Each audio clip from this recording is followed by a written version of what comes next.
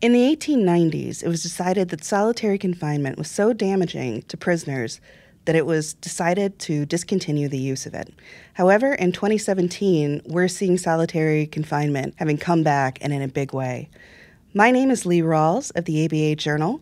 This is the Modern Law Library, and today my guest is Keramet Reiter, the author of 23-7, Pelican Bay Prison and the Rise of Long-Term Solitary Confinement.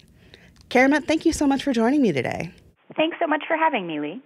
So just to start off with, before reading your book, I had never heard of Pelican Bay Prison. You hear a lot of the famous names, Alcatraz or Rikers, but Pelican Bay was not familiar to me, and there is kind of a reason why. Can you explain how Pelican Bay came about and what its purpose is? Sure. So Pelican Bay is a long-term high-security prison that opened in California in 1989.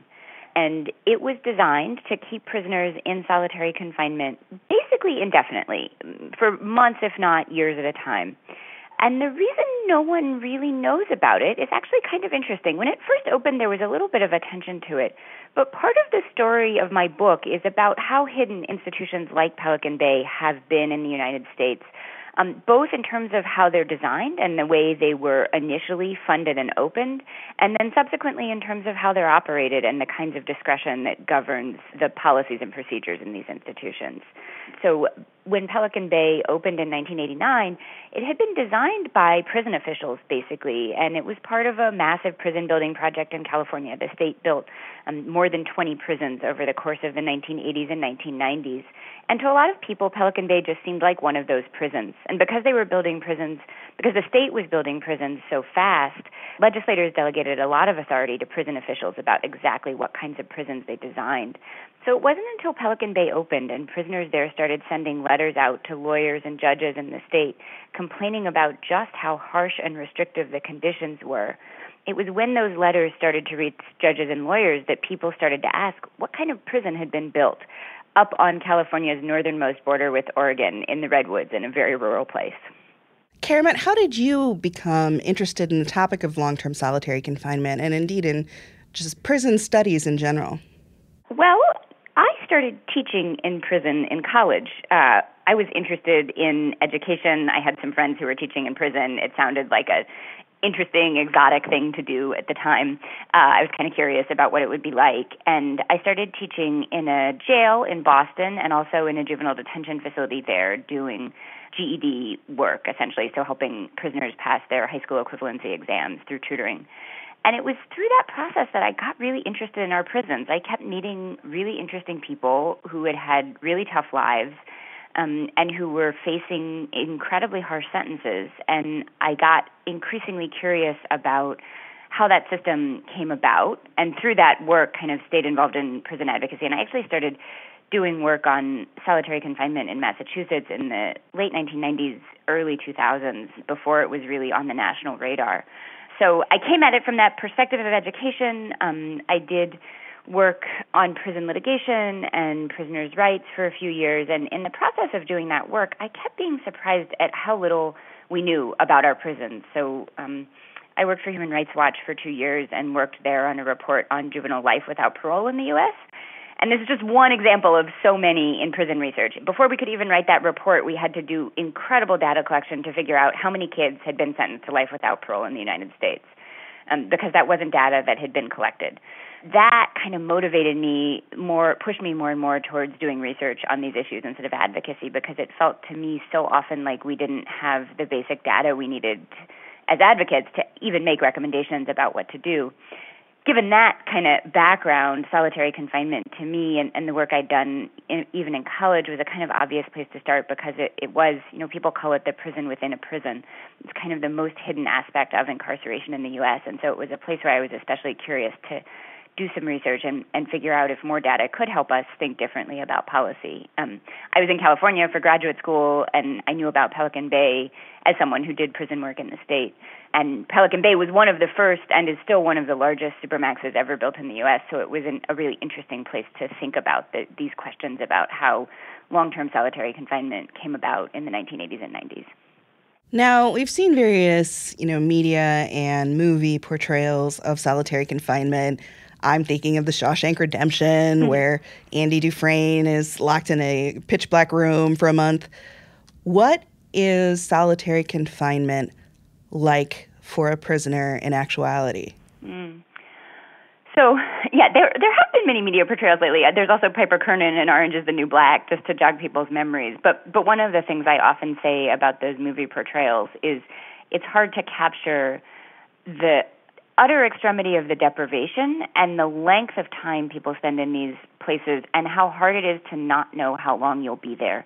So, it's one thing to see a visual image of it in a movie, and I certainly show images when I give public talks on this, but it's another thing to stop and imagine what it means to spend 23 or more hours a day in a concrete box that's 8 by 10 feet. So imagine a wheelchair-accessible bathroom stall or a parking space that has fluorescent lights that are on 24 hours a day, usually no natural light. Pelican Bay has no windows in the prisoners' cells.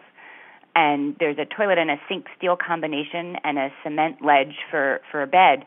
And that's where you live. If you're lucky, you get to go out to an exercise yard, which is often colloquially called a dog run, or to a shower maybe 2 or 3 times a week. And the rest of the time you're in that cement box. If you behave, you can usually have a TV or a radio, but you wouldn't be allowed any human contact. So if a family member was able to come visit you, which places like Pelican Bay are incredibly rural. Pelican Bay is a good 12-hour drive from Los Angeles, where most of the prisoners are from.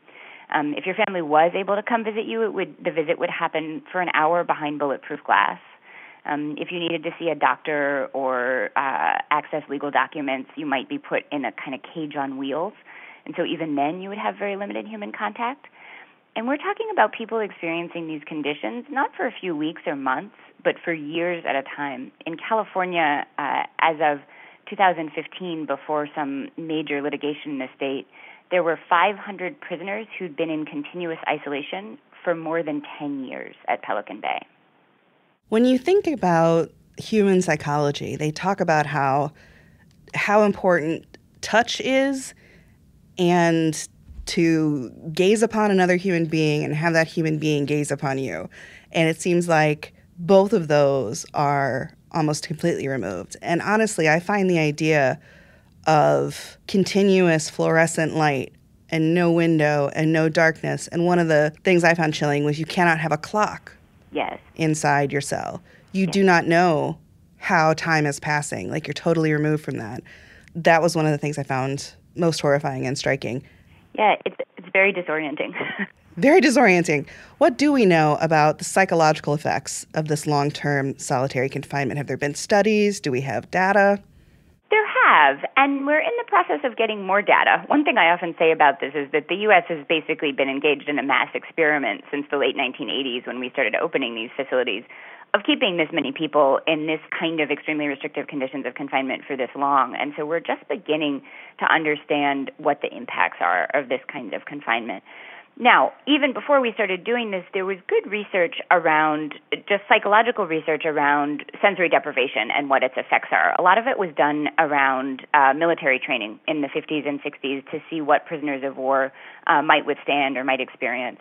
And there, the studies are fairly robust, showing that after even a few hours of sensory deprivation, so people might be put in a dark room with gloves on, that kind of, or with a blindfold on, this kind of thing. That after a few hours like that, people can start to experience hallucinations, anxiety attacks, heart palpitations, and that many people who participate in these experiments ask to quit the experiment after a few hours because it can be so hard to endure. So there's that kind of piece of data, and there's Inri Medley, the Supreme Court case you mentioned from the 1890s, where there was evidence when solitary confinement was used in early prisons in the U.S. that people went crazy. There is starting to be good data that rates of suicide and suicide attempt are significantly higher in isolation units than they are in general populations in the prison. And that's accounting for the fact that in general, our prisons tend to have more mentally ill people than the general prison population. Rates of mental illness in isolation tend to be 50% or higher of the population. Now, there's a chicken and egg problem. Are people ending up there because they were seriously mentally ill in the first place, or are they becoming mentally ill while they're there? that can be hard to tease apart.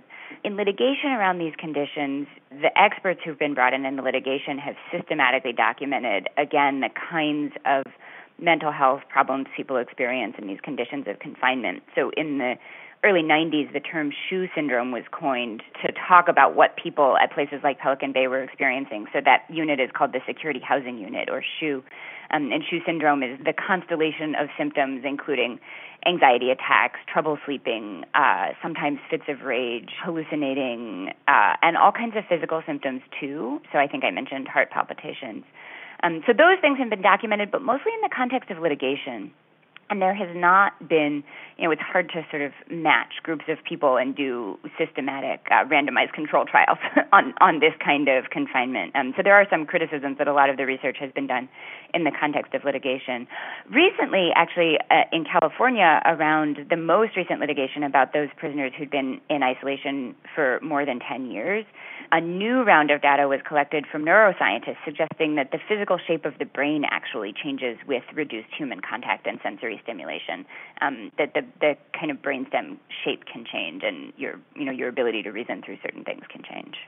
So one of the things I liked about your book was that you were able to track down and speak with some people who had been in this kind of confinement and who were later paroled. It really put a good human face on this. And we're told, Supermax, that's for the worst of the worst. And you sort of break down that phrase throughout the book and ask kind of pertinent questions such as, if this is the worst of the worst, how can you be paroled straight from solitary confinement to the streets? And you actually spoke to a man named Ernie, who that happened to. Could you talk a little bit about Ernie, just so our listeners get an idea about just one person's experience? Sure. Ernie, I think there are a handful of really powerful stories that stood out to me in the course of doing this research, and Ernie's was certainly one of them. He went to prison on one of the first convictions for a third strike after California passed that law. So he, committed a relatively nonviolent crime. I don't even remember. I think maybe he had some drugs on him, and it was his third strike. I think he was older, and he didn't even realize that the felony he'd committed was eligible for a third strike, but he was sentenced to 25 years to life in prison. That was what the three strikes law called for in California at the time. And then a few years ago, the state passed reforms to those laws and found that people who had a third felony that was nonviolent, like Ernie's, should have their sentence reconsidered and possibly be released from prison. And Ernie was ordered released. Now, the interesting backstory is that he'd been validated a gang member and sent to isolation at Pelican Bay shortly after he got to prison, and he'd been there for years. And so when the judge ordered him released, he was released directly from Pelican Bay. And the judge, in ordering his release, suggested that perhaps he didn't think he belonged in Pelican Bay in the first place. And indeed, according to Ernie, it had been a mistake and a misunderstanding that he'd ever been labeled a gang member and sent there in the first place. I think the first 6 years he was there was based on a drawing, and the second was based on someone's name that had been found in a book in his cell that had been passed to him. So really, that gives you a sense of the kind of loose type of evidence that could get someone labeled a gang member in California and then sent to isolation indefinitely, like Ernie was. So he was, as you can imagine, kind of shocked and relieved to find out that his sentence had been essentially commuted, and he was released directly from isolation. He's incredibly eloquent, and I quote him at length in the book, talking about the experience of the officers at Pelican Bay who hadn't seen him or been near him without cuffs on his hands, with his hands cuffed to his waist and his feet cuffed. They get the notice that he's to be released, and they come and remove all the shackles and put him on a bus and drop him at a bus station about an hour from the prison. And he talks about just everybody's, he's awkward. He hasn't been able to freely move his hands in free air or seen natural light in over a decade. And the officers are awkward because this guy that they've been keeping completely isolated for years is now able to move about freely without chains on. It sort of gives you a sense of how illogical these policies are. Not just that, there's questions about whether Ernie ever belonged there in the first place, but then imagining what it's like to just release someone from those incredibly restrictive conditions straight back onto the street. And then you can imagine, Ernie describes just, he hadn't seen a cell phone. everything. I mean, we met in a McDonald's, and there was a touch screen to get your soda to dispense, and he'd never seen a screen like that. I mean, everything in the world that he encountered was novel and sensory overload, essentially. So you talked about the prison guards and Ernie in that moment, and pretty much everyone in the room is feeling anxiety. In order to do their jobs, it seems to be, in the book, you spoke to a lot of correctional facility managers and prison officials and prison guards. You know, they fear these prisoners, and they, put these harsh restrictions on them, which seems to backfire in many cases. You talked about how, in the 1980s, this sort of started, this long-term solitary confinement. What happened in the couple of decades leading up to that led to this sea change in correctional facilities?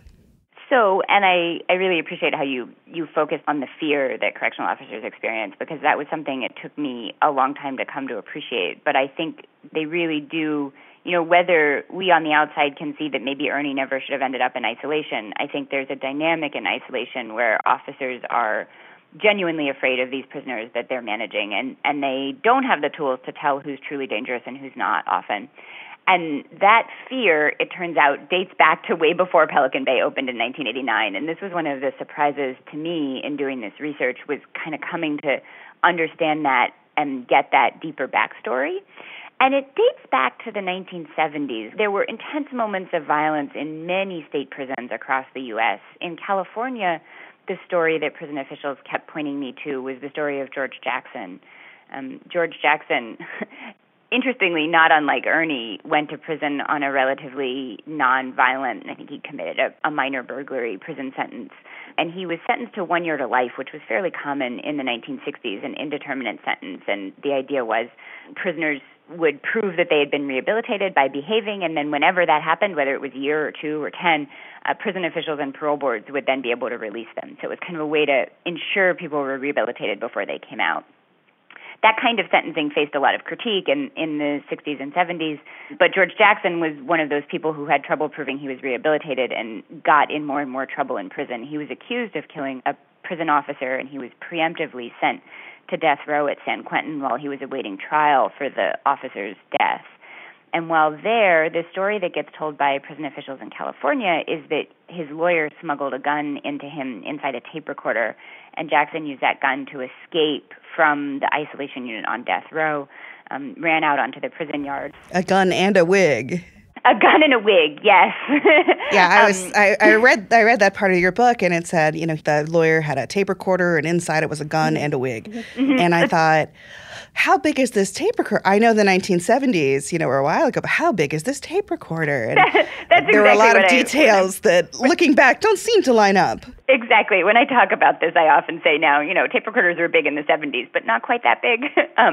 So yes, it is a little bit of an apocryphal story, but it's one that's been told and retold. And there's no question that Jackson was able to run out of the isolation unit on death row, and that he was shot and died on the prison yard at San Quentin. And when prison officials went back into the cell, they found that 2 prisoners and 3 officers had been stabbed to death.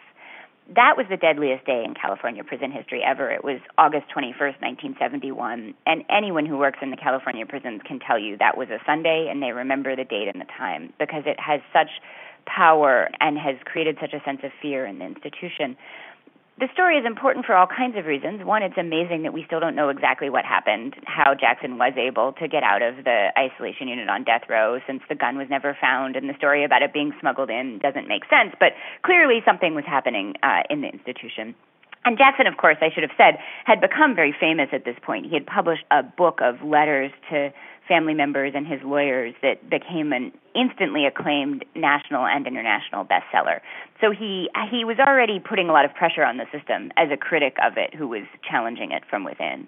So there were certainly people who, whose lives would be easier if Jackson were silenced. And so that's the kind of counter story is, was he trying to escape, or was someone trying to set him up? And then to counterbalance that story, we don't know. And you ask yourself, well, if this was just a setup, how did 3 guards and 2 white prisoners end up dead in his cell? Right.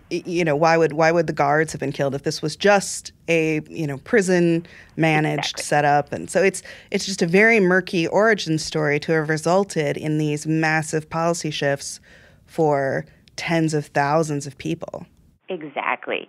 And so George Jackson and that moment of incredible violence and fear is what prison officials point to as the reason why they needed a supermax like Pelican Bay with 1,056 long-term isolation beds. And indeed, many of the prisoners who were accused of being involved with helping Jackson to escape were immediately locked down into kind of precursors of isolation units at San Quentin. And the one prisoner whose conviction for participating was never overturned. They had a really hard time prosecuting people for their involvement in Jackson's case. But one prisoner remained in prison and was never able to fully fight the charge. And he was one of the first guys transferred to Pelican Bay and was there until the reforms that required people who'd been there more than 10 years to be moved out. So that's just to show there's this kind of continuity. And it's not just California. What's important about this story is that these kinds of moments happened in facilities across the U.S. In fact, 2 weeks after George Jackson died, the uprising at Attica happened. And that resulted in the same kind of backlash of prisoners being locked into isolation units and ultimately long-term isolation facilities being built to institutionalize that. It happened in New Mexico after a massive riot there a few years later. So it's a story that repeated itself across the United States. Now, there have been, as you pointed out, reform movements before this that looked at, after these Supermax prisons arose, the kinds of things that were happening inside them. And some were really terrible constitutional violations. You mentioned a man named Von Dortch, who seemed to be very mentally ill. He had smeared himself with feces, and the guards held him in such hot water that he had third-degree burns and his skin fell off. Just awful thing, gladiator fights. But one of the other things I found interesting was in these reform movements, there did seem to be unintended consequences, but also you pointed out, unintended consequences did happen, but there was also this, you called it administrative retrenchment. Can you talk a little bit about the first wave of reform efforts and why they did not exactly achieve what we hoped they would achieve? And so you're thinking of sort of what happened immediately after Von Dortch and the gladiator fights? Yeah, I'm thinking one of the things that stuck out to me in the subtitles was the menace of good intentions. And I found the story very affecting of Robert Martinson, who was another prison scholar and had completed a study of existing rehabilitation programs and found that the existing rehabilitation programs were not effective at stopping recidivism. And suddenly his research was used to promote ideas that he did not support. You as a prison scholar, do you worry that your own work could end up like Robert Martinson's, as used to support things that you never intended? Certainly. And were not supported by your studies. And I asked which one because this is kind of a cyclical narrative of the book, that there are these moments of reform. So there's the moment of reform with Robert Martinson in the 70s, and then there's another moment of reform in the early 90s after Pelican Bay opens. And one of the arguments is that there's a kind of pattern to these reforms that's, it's a little bit of a cynical story and a little bit of a sad story, but that there are these moments when people are paying close attention to the prisons, and often especially to harsh conditions in prisons. So that certainly was happening in the 1970s around the time George Jackson died, and it was happening in the early 1990s when Pelican Bay first opened, and it is happening again now. And so I think it's especially important to think about whether there are lessons to learn from the past. And so one of the things I talk about is that sometimes people tell those stories as a story of unintended consequences. So we tried in the 1970s, we shifted away from that indeterminate sentence I mentioned, in part because the criticism of it was that it had a racially disproportionate impact, especially on African American prisoners like George Jackson, who had a harder time proving they'd been rehabilitated. And the idea was if we made fixed sentences, they would be more equal and less discriminatory. And so we moved to determinate sentencing. And the story that's often told about that is that liberals and conservatives agreed that this sentencing shift was good, but then determinate sentencing in the end produced much longer and harsher prison sentences than anyone had ever imagined when they started advocating for reform. And part of what I say in the book is, the story is a little more complicated than that. The story is one of people paying attention to some pieces of reform and not others, and especially not paying enough attention to what the reforms mean for people working in these prison facilities. So when that shift from indeterminate to determinate sentencing happened, prison officials working in prisons in states like California were really worried that they were losing control over the prison population because they would no longer be able to threaten them with longer prison sentences if they misbehaved. And so solitary confinement became another tool to replace that. So rather than thinking of it as an unintended consequences, I think it's important to also understand that it's a story of prison officials having significant control and discretion over how prisons run and working very successfully to maintain that control and discretion in the face of reforms. And so that's a little more complicated, and I think that's what we saw again when there were attempts to reform prisons through litigation. In the 1970s and again in the 1990s, there was a big lawsuit, Madrid v. Gomez, in California as soon as Pelican Bay opened, challenging the conditions of confinement there. And one of the things I say about that litigation is that, again, prison officials were able to control the narrative about why the institution was necessary, and that really limited the impact of the litigation to find that there were kind of reforms around the edges. Certainly, the judge ordered better training in medical care to make sure that the kinds of abuses, like the case of Von Dorch that you described, didn't happen anymore.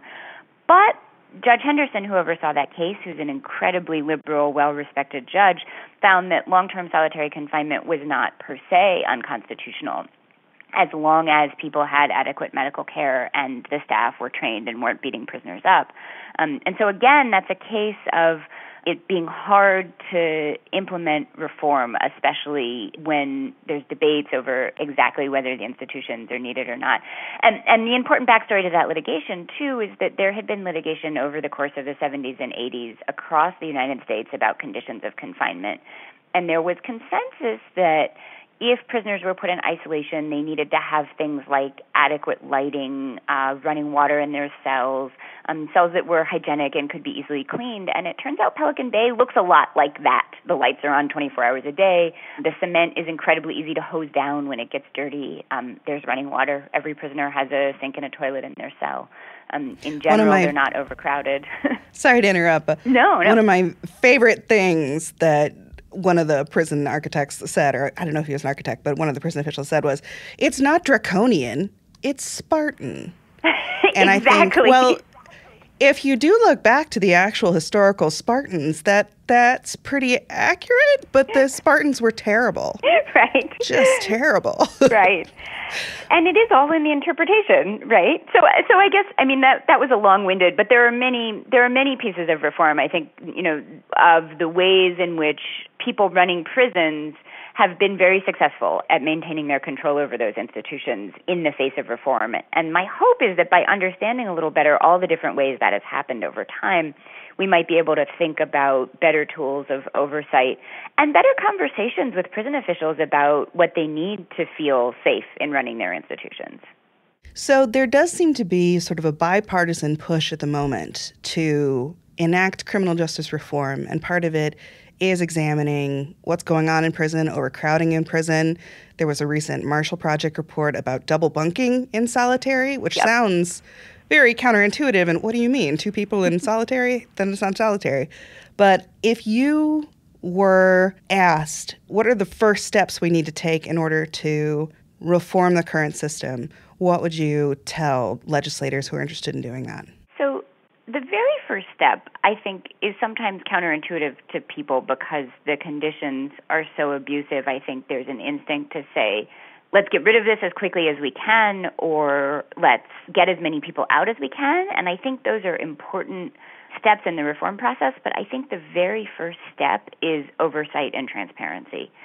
And my argument for that is in part that these moments of reform come about when people get a glimpse inside these facilities and have an understanding of what's happening there. And it takes that insight to even begin to have the conversation about what's possible. And so I think the hunger strikes in California are a perfect example of that, where no one was really paying attention to solitary confinement in California, let alone in the United States.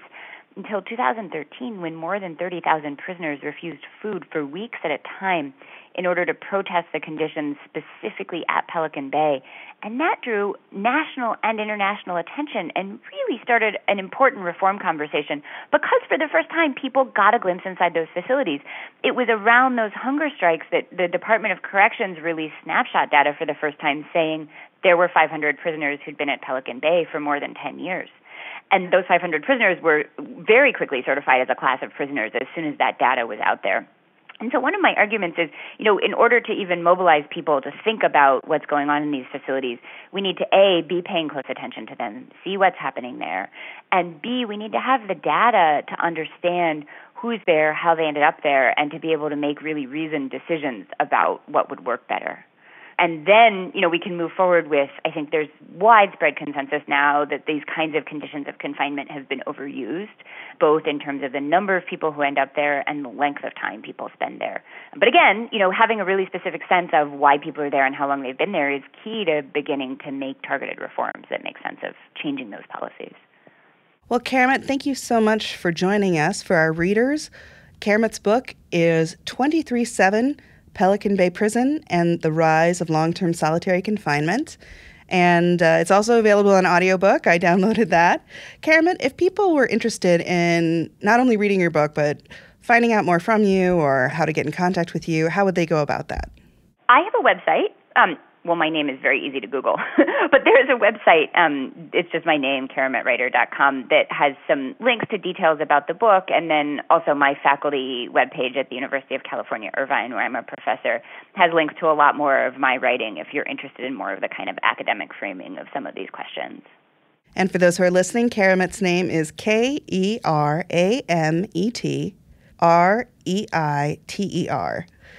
And Keramet, thank you so much for joining us again. Thanks so much for having me, Lee, and for taking the time to read the book. Oh, absolutely. And to our listeners of the Modern Law Library, please rate and subscribe via iTunes. Thanks so much for listening.